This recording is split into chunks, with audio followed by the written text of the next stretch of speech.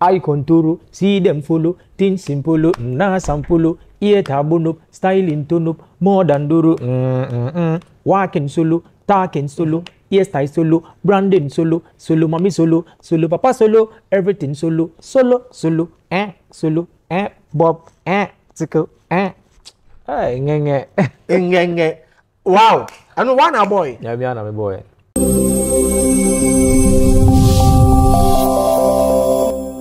Tutijagu cheweni mesha kwaku menu TV. Na kwaku menu ya spell no ROCB TV. Aggressive.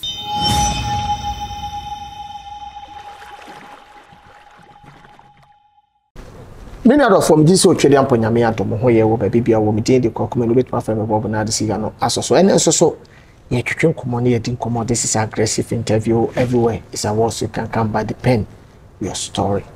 And then article 1 nothing.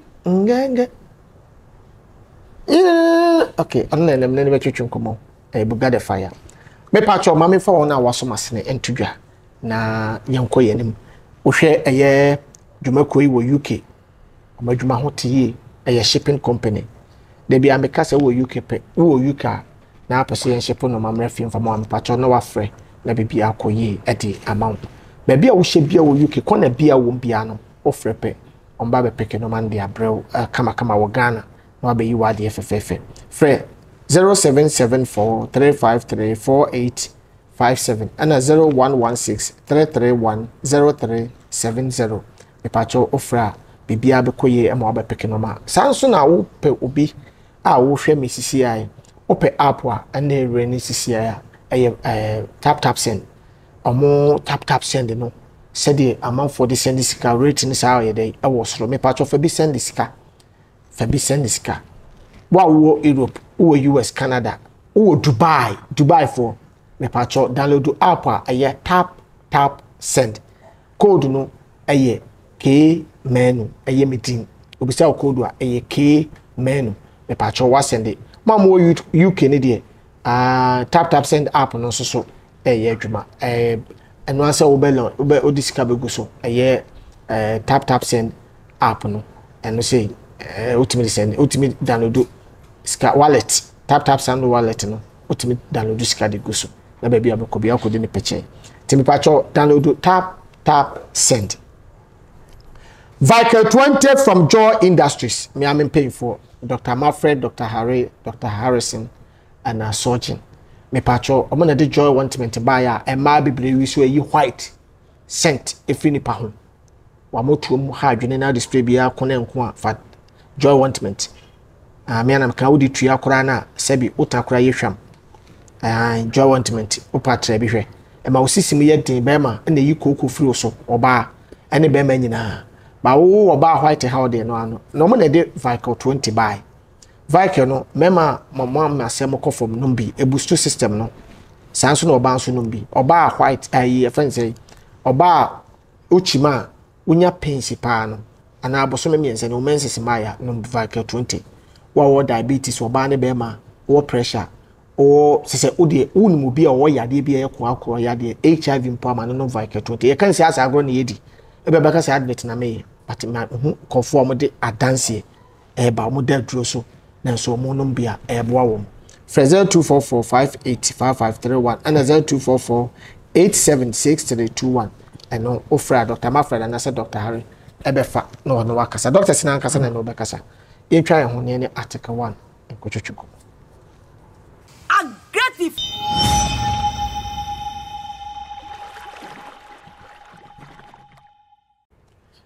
Many of for meda was se waje bre na no kwasem watwen na yaba ube East Legon ne East Legon Hills be pacho Lakeside apartment ne da so no fast normal no e be pe papa da wate e ho bo no wo fom na benya ba bi so ada sanso na wo eye Lakes ayi efense e fra ose kwa pokwase aman from a ono so oboba village benya duane e di living bibia e wo ho omo ye aduane e ma living enso fa no man e da so no ozo apartment mi no normal na me dey ma osisi ya o ba ko East Legon Hills Mangos ayi efense Lakeside ana East Legon fanama no ne bla poku ase nso so fanama no na ne so no ko ho ma benya aduane bibia di kama article 1 there bossy American burger oh yeah ya ko holiday nyame ado the woman ya kotwa si ba nyame ase o nyame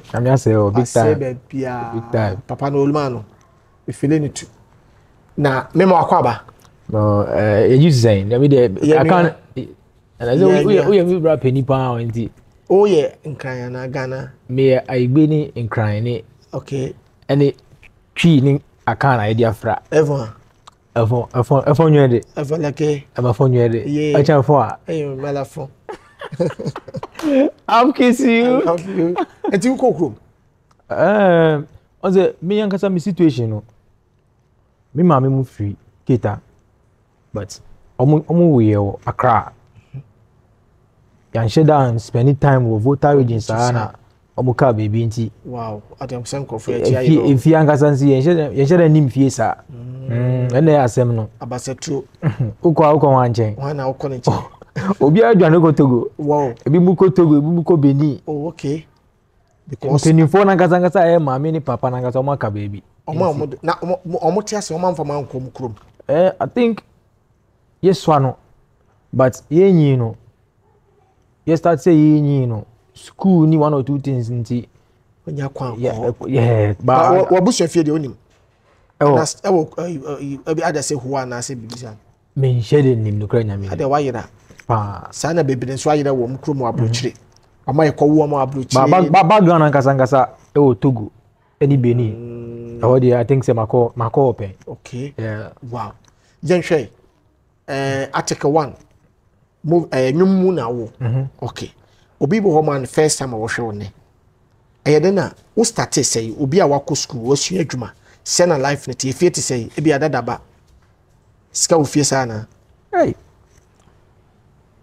ska ni fie sa okay because now my mama ton appetition wow my papa a carpenter nti mini mama ana ebo adwuma no wo dem ho mini mama da single room o papa no mama ho na ehunani no ono menyina o mienu na ade na kap ayi for kape for wanwuna for mo papa ba wanwuna for ankasa naturally o mo pa adwuma sua mason ade o ba around there mason carpenter ties o menyina ya wanwuna for pop wanwuna for o bopa painter wanwuna for papa no chief carpenter oh wow a legend wow onu kra no those time no ejuma kra supply ma Pogas. Whoa. Yeah, Pogas. Pogas. Obu company ni ba ko abuso kan. Nti number pa boy juma ma Pogas one side. Yeah. Wow. O ma me ton appetition. O ton appetition. Yeah, ton appetition ni kerosene. Wow, mic before no. Sala na. Wow. Na o ma me man mo ye say. Yeah, 3. Okay. Nti mo ne mo ma me nyina na tena na say papa ne ma me jaye e na ba kokodi. O de bi mi papa de one jaye ma me. Okay. But na or one side. One yeah papa for you. Papa for you there. Ombo show. Nese wanya yere ba ko bia ka o ma me ho. O de bi no I think or 2 or 3 or one side. Wow. Wasel. Cash. Or release tracks. When I say tracks no they are release bi ansa na yeah. Me mama me start release on the tracks no. Okay. But me mama there or to me release 3. Wow. Or release me senior brother me any me junior sister. Okay. Bible shana kasa there the din to kwa bia ni ho. Wow. Nice one. Se penye bia no papa bia no se o ma do so kra na wo hwe akire yi a e de asomdue brem kra ni. Oh wa hihye adwuma no. Wa hihye adwuma no. Wa hihye adwuma. Nice one. Ana na say wo na na no ma mete single room mu. Say na baby e ho na ye wu ye ho like ye wu ye ho. So me senior brother ni me junior sister no ye nyi wo sa the dining room. Baby no ma meto appetition. Yeah, wa. Ho na me bo beat ni bi. Ho na me ye me adwuma me bibia. Sisi ai kra. Oh, they be say me feel a long time. I dey say ka bobo appetition beat fan. Because I said those times say customers ni ba beton sa. Ba na ba beton sa. Me bo beat na me dey hear raps. No mo show. Na me dey mom goku me no beton sa ngenge ye ne say jale na me saw mo na mama mo kiti na obi aka say Jack. Oh hear raps na nsa no as why nsa na kiti tu mu na munko yi. Okay. Sana ho chirete. Ya wo na se efie ni bia na maame o mo so papa te ase de but ko ba se ate se o maame single mother no no ebu o ma abatan fa o ma na fa Omo and boy juma no more. Yes. Because Poppy there at a different side. And a woman will be fear. But me and Casa Miss Yan near Dean or Mammy ho. Because Mammy will be a on funny and two the Biaso. Okay. Not even me papa. Okay. Me papa yana family there. So the scaba fine, but one Fabi and bar. Me Mammy will be a or no boy juma making sure say you could school or not a share school. Supported by me papa, but my mama is obo hard on the make character because obi a auto appetition otimi raising in mommy and son obi a ko school awie SHS. Wow. And that form sir easy sir. Wow. Otherwise dey I say oh enkana mo he you abuso kan spare parts nim sir. Wow. We say mo be kwana no to ayete say wo ya no say wodi agoni push you too ma me say baby abiti no eho u set alarm so odi be sorry a engine na be wake you up. Whoa. Now what set alarm says 5 something na engine. What sorry dada. Wow. Obi abadwuma kura. Ale omo bo adwuma o 24/7. Wow. That na what fitems one sua fita. Me sure say enye no na Yankopon e dey share me sir. Because me yin ni na enyum na me pe me tie enyum. Okay. Tie reggae, rap, dancehall, every media I don't know about me yin na enyuma na da me so because me kai say me so no na me mama on say am some 55 chance bi no yes. Me dey bia me feel comfortable na ma hyehyɛ ato ho na boom me di boom me tumi boom sana so boom sana I say only two and the mama me aduane a ɛno na dey serve me na o abobom no 55 na wow na say dey wodidi mum na wo bo ɛno na o ko fa dey wen me yanyi no me ntada mpie mostly o yan fie eti fie mu yan hyɛ ko metimi akodi agro abonten ba mentimi ko fa obi bo ana ni plate ndimago me am ye didi wie na obi a settle down na ye hyehyɛ bowls na ye clean mu editor a me Mr. Dimo me ada na ma go sise wo ma select one or two bi na wa hyehyɛ ma pestix bi na boom na me nim say e ofre wow Yankopon okay upon obo nyina no eno ne adwuma a wo de best start ya na so bi na wan na be introduce say normal we HSS say we engineer na say we nyumtuni. I think say talent Yankopon de ma me okay because enyum to ankasa de me yin no me nimba na enyum to o me ne so okay ba na me nim say me enyuma ma na me adom abe gidin say the way am gidin sisi ana ba na me penyum pa me ti enyum bi a me say ho me ti beat a me say me fa bibi ona terrible ncha ka me tie terry oh me tie mpenifo ne bebre wow bebre wow when I do introduce yourself ne obetima ye say obo beat me bo beat oh ban say enu na me school mo SHS or Kimbu. One of my classmates be a friend of Goody. Now 55 group no. So in 55 group no.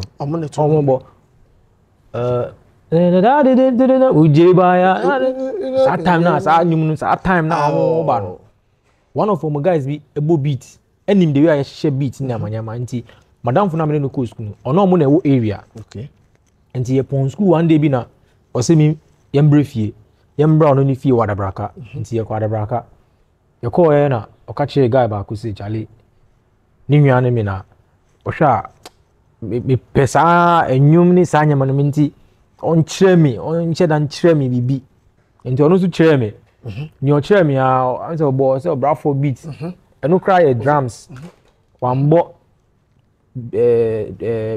guitar ni bibia obo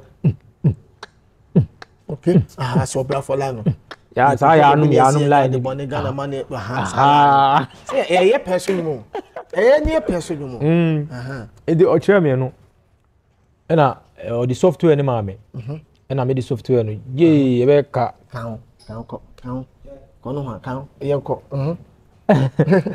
the software ni ma me na me the software ni be fie na me me bi suani a ochire me no as in drums no but one chem the way botones boom okay but smart boys there internet world there you see David near here say was be software no so am say say na ye no e na me so me obi a me hu bibi na me pese me ya e kwan bia so a me fa so de aye no me ye nti me manda so okay o me kai say na me senior brother will have computer Pentium 2 or Pentium 3 I check senior brother Sean nti me the software ne beto so eno kra me wi ayo ko no pia na me ja beto so o na me the sell na me kra be kai say me man machine kra virus most time virus say the twitch no man me ko twi bi we ha e dia ba ha na ma ko internet nti anu mu sa na me sua software no ko internet so esua de we a wo say me mfa tones shim kakra sa nya me adom and e di be sell wow o first beat a wo boy fa hit ye de first beat a me boy fa hit ye ngenge anu ni ngenge no one na wo boy ni ya na me bo bibia mam sa anyum no bia ne kaka Ghana for mo I contour see them follow things simple na sample ear tabuno styling tone more than duru walking solo talking solo yes style solo branding solo mommy solo papa solo everything solo solo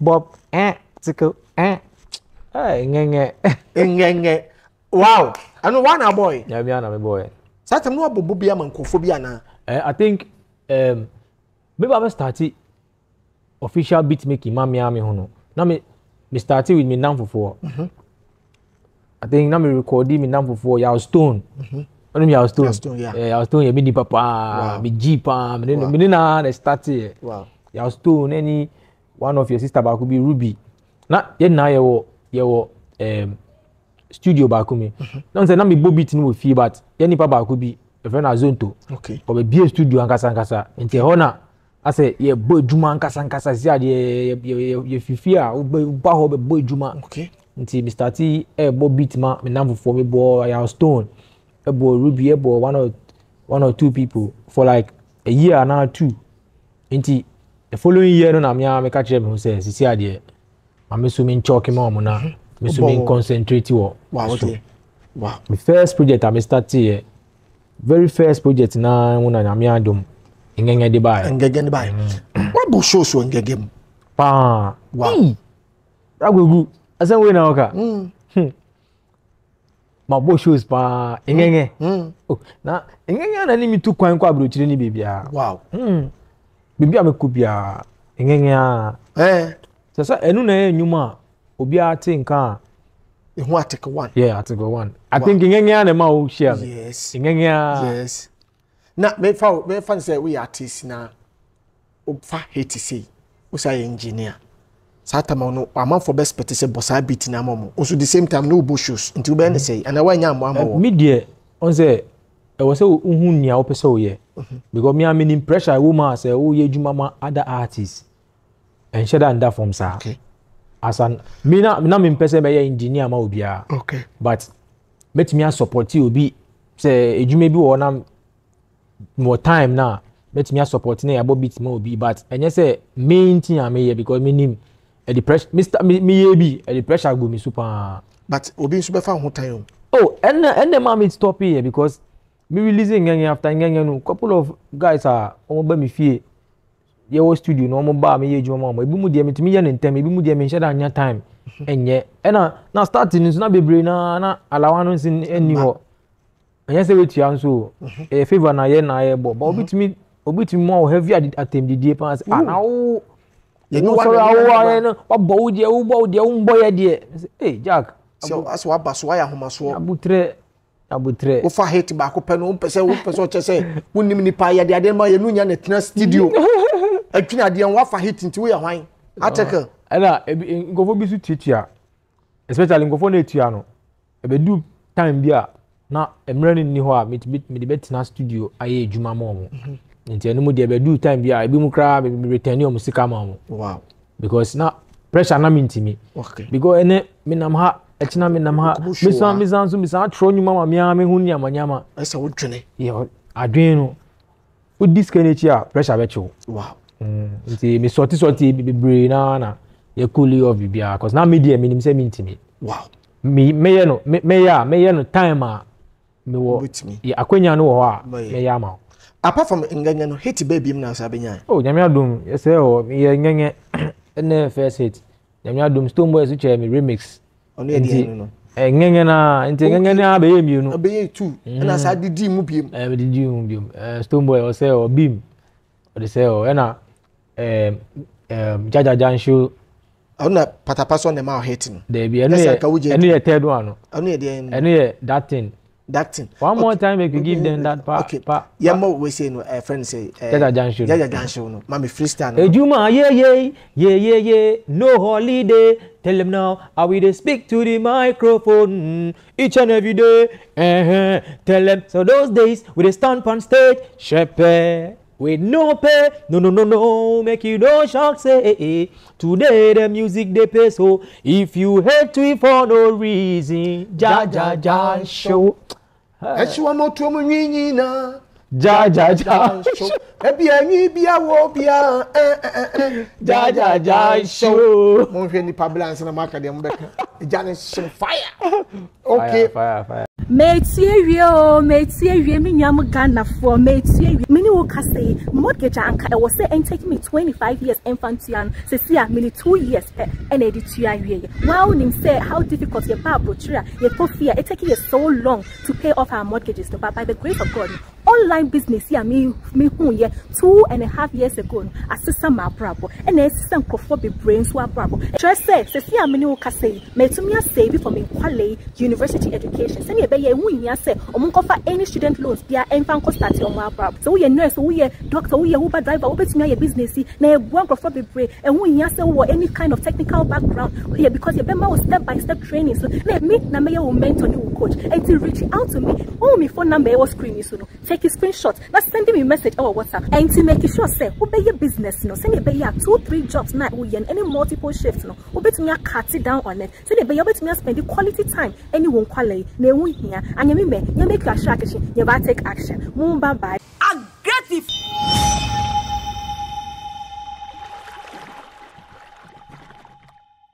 Meji sa wote de patapa kan say nyo wanka onyo no anka wuja dumi ona be ma hate oze Ragogu pata wizi pata pizi mini papa you know wa mini say wa kapu oze patapa artist bia ne brand okay patapa so ono su kita ni brand ena owo nyama ono be ya ebe ma ono so a trendy okay okay me obi a me obi ni brand a o kan bibia me mane ha me okay because patapa ya me brother say we patapa dada nti no mfa no ho ana say say dinner that so no patapa ampa patapa dimpa o patapa ya warrior obi a ne din say no no ye because ejuma nkwa wanye patapa obetum okay nti ono o fa ne kwa so okay ngofo bebre person mo feature article 1 no mo nya article 1 feature no article 1 feature patapa okay ngofo bebre person mo feature Mr Easy and see that Mr Easy feature patapa okay ama sa nyum wenu na top notch wow number 1 get more than 4 million something views and streams wow and the patapa oh okay until you to me say on sabi na no David cause ase patapa je sa no tie okay oko interview a ono feel say o kan bibia ebe ma na ni age no na waka enti ho ka sa me dey mitimi allow no mani yeah but fan say me ji say namfofo bi frɛ say wonti asema patapa aka o dey bi na say me hwe TV dey bia okay social media o na opie so oh dey bi say me tia me dey yes resem okay me dey yes resem because yen kan kre ono so e ka ho na one of my songs no so I big okay enti forever a record forever and ever no o kan ho wow enti e bia maybe kana wan kan yi or the ya grow ba no kre ni say ono so kan sa particular hit no nice one e na say ho okay yeah ono my South Africa because anyum na me dem ase mu nya mu yi makoma mu e ya adwuma no o dey say anyum na nkasa a story oh okay enti na nyankopon e fire sa anyum no cause mama mbo story no so on say me releasing ngenge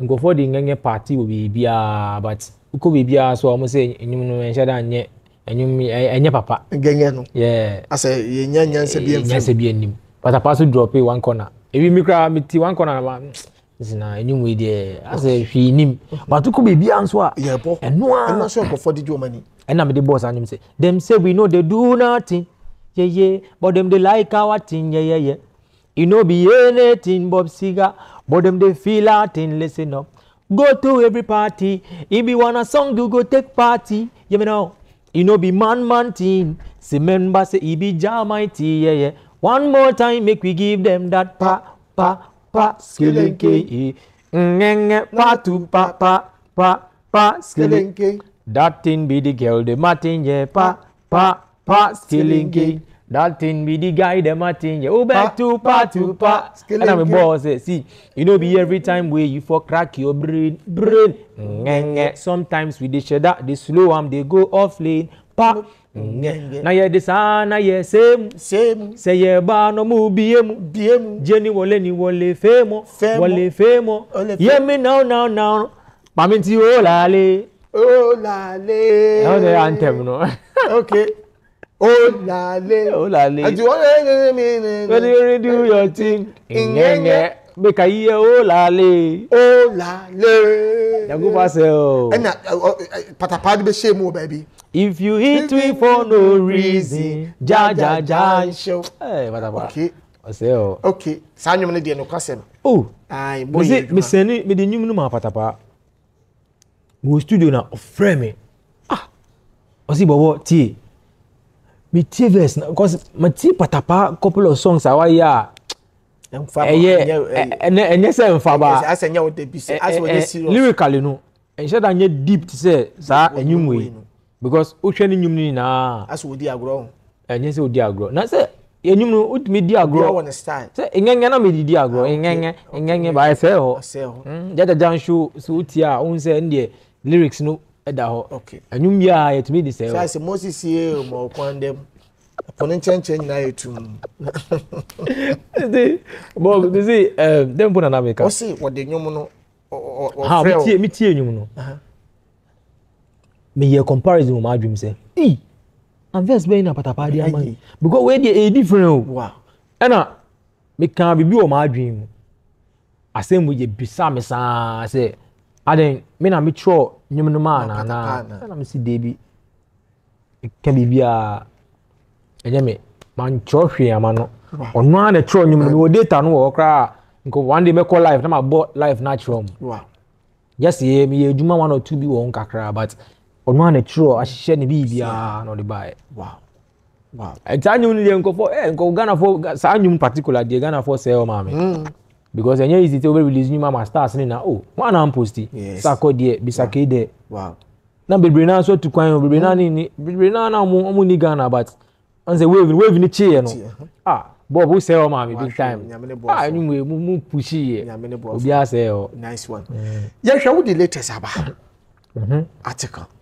we so asa wo the ato form different way identity yeah because enyum we angasa this year nyama bebre si o makwan mu na me obi a spiritually say bibia be si o me life mu bia o say me fa nko mpa ibom bompa ewia Nyankopon ma me direction say super onye footballer na odi ni awokomu no be bobo we musician okay nti we musician no fa to enyum no so fa to beat no so ne fa mankofo no echia ba achia sa no fa to beat no so fa mankofo no sa de wi achia na ebesa ahihye okay na ye because this year nyama bebre anshera nko ya mame year no end but nyama bebre say wow eduma bebre a me pick bebre say but artist ni bebre mo de nyom ba ko mienu miensa bi ba fa hita eche ni de mo de be ba na se mo push emfa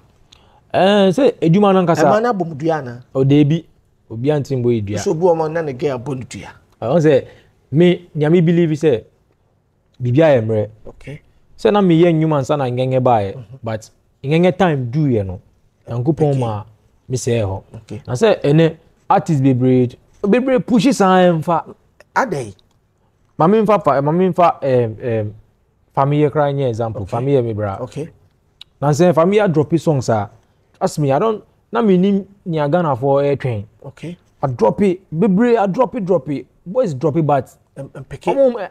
As a woman, I see in film. Bounce and saying very soon, very soon. Bakuna pick it, cry. I pick it. Just around the car and check. Nyame kasa sanity. Okay. It's up to you. Say, obe shedding. Me am Article 1. Me my idea bet me abu my bem. Okay. Because me ni be free. Oh yeah. And I mean the way I'm starting here. Me starting you na me nkwa na me starting you. Wow. Me nkwa na me catch me say super. Me yanyum. Okay. Na nyankopon na dia ama me say super yanyum. Okay. Fa we bata ho.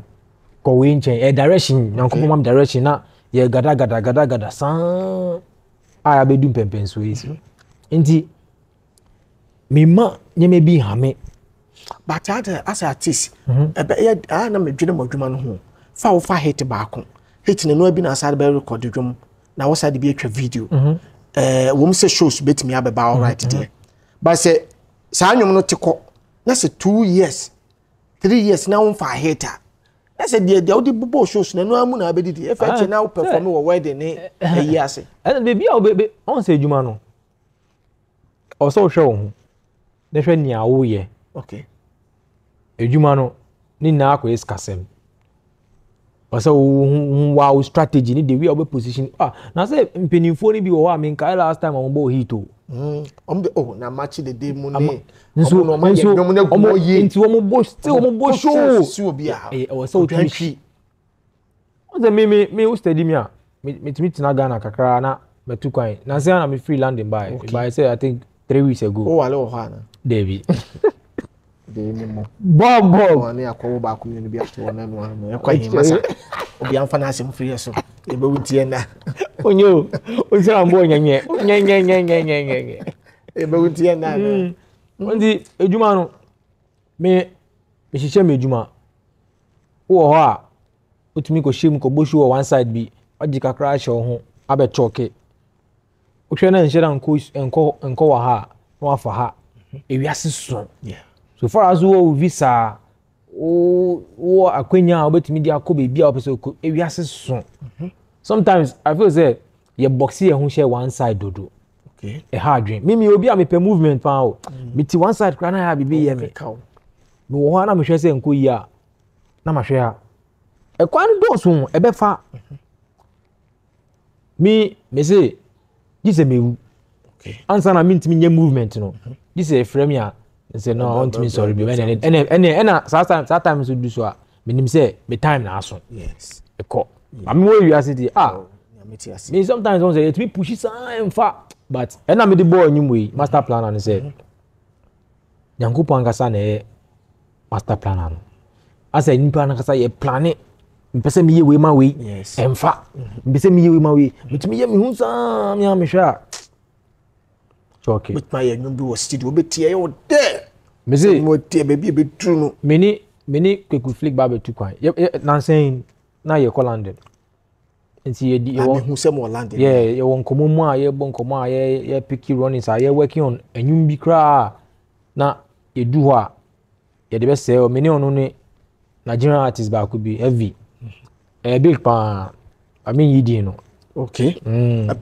Mo de nwum na ba. Mbae. Oh, okay. Nti de me bon komo ne. Basima kwaba. Yakwaba. Nti ye hihye saa enwum no.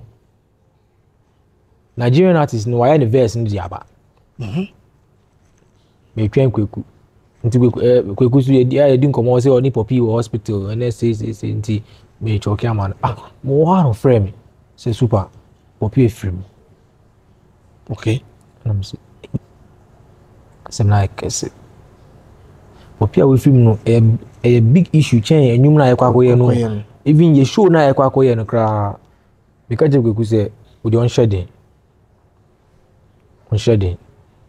asem kese on shedding ntimi jano for like a week ntimi ni me team ni ani team am organize show no edi nkomo say chale wo asem de infendi agro and we ni popio the blood and you try only poppy so you very tight nti yɛmma kwaku ankasa yɛ decision but nokora ne deɛ yɛnhu sɛ show ne ɔsɛ yɛnkɔyɛ biom baby nti me twɛn weeks before na me friend no sɛ kwaku someone say show no I think next month but nokora nya me nim asɛm we on me ngindi sɛ ɔsɛ yɛtu sɛ yɛkɔakɔyɛ show popi ɛna ɔsɛ oh I think ebusuafo no kora hu sɛ wa posti saa show ne dada nti ɔma hyehyɛ bibia nti yɛnkɔ ɔsɛ the first time in UK the second time first time about na me share no that was the first time I share no UK I do come cry nice one to see yɛnkɔ sɛ wɔ mbra na ɔnyɛ verse ne ewura UK day one na dia san ko die bibia sɔre anopa mahyehyɛ studio no wɔ dem na yɛ apartment mahyehyɛ studio no ɛna ɔsɛ me bia enyum no me bia enyum no verse a ɔde to so no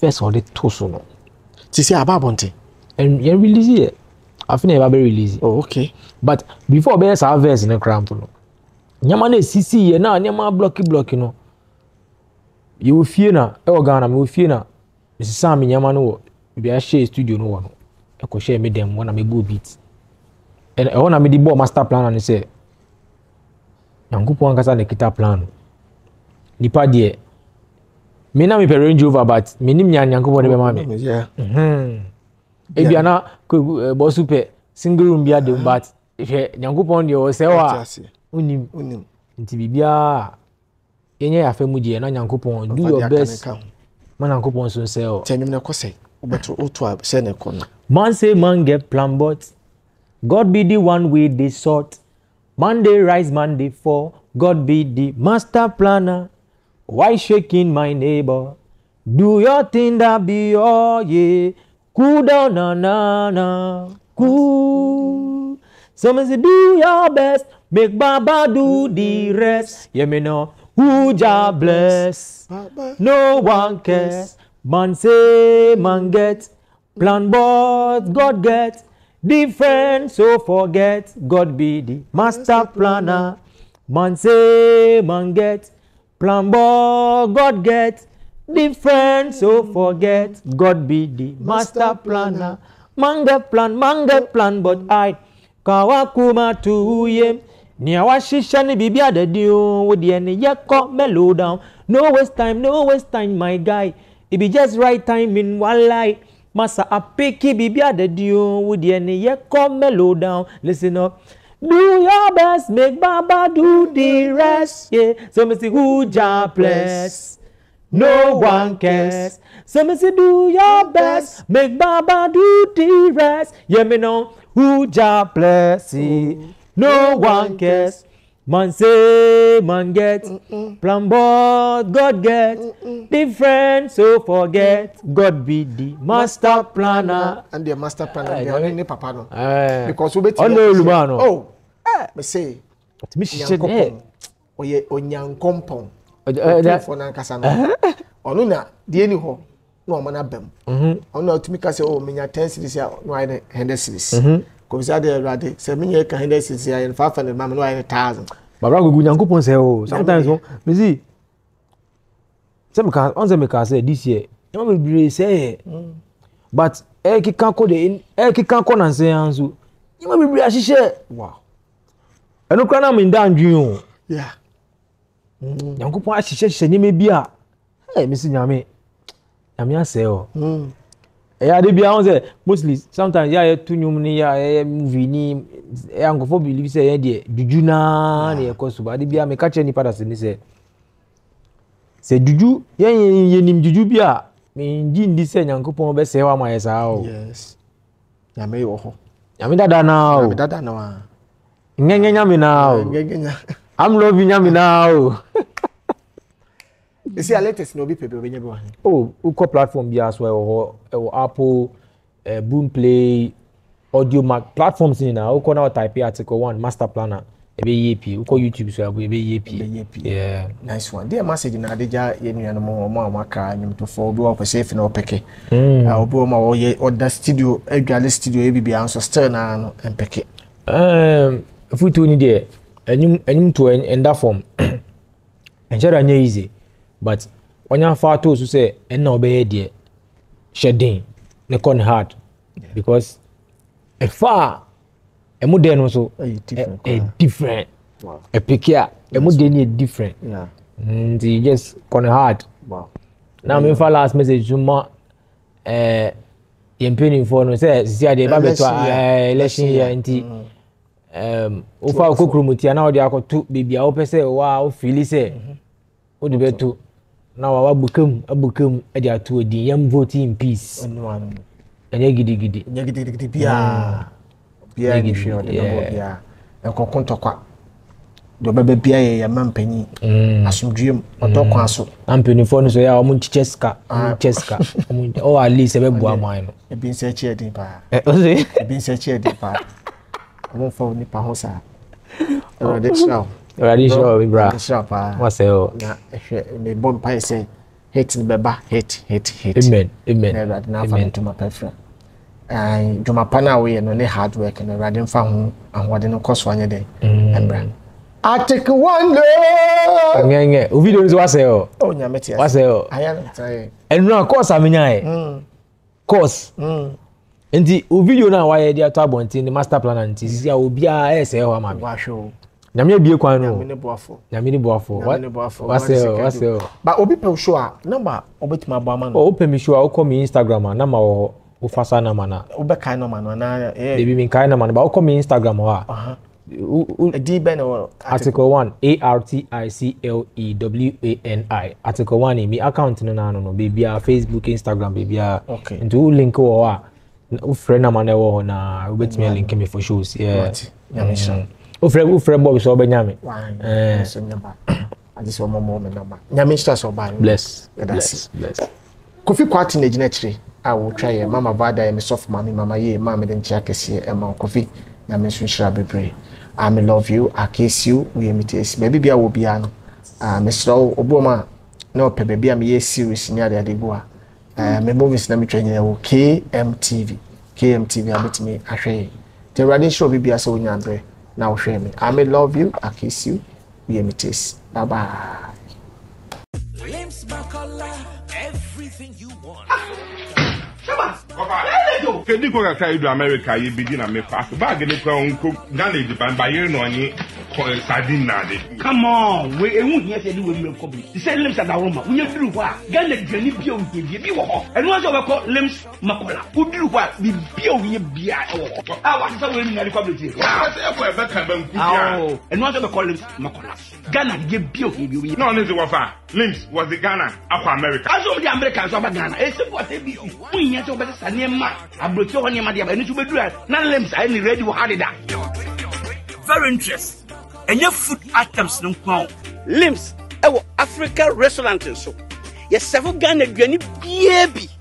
In fact, aduane tesia is very nice. It is very sweet and palatable. Please, you can't resist. What a food. So here ka be a de wakoma so e wa America. Ofre ani a ye beto ni a shepo dia. Anase wankasa wato na pese de bagana. Baby will be able to up can about ship in the amount. And this spare pass one. Okay, the Lims Market. We are ready to supply. Lims Makola International Market, Hagerstown, Maryland.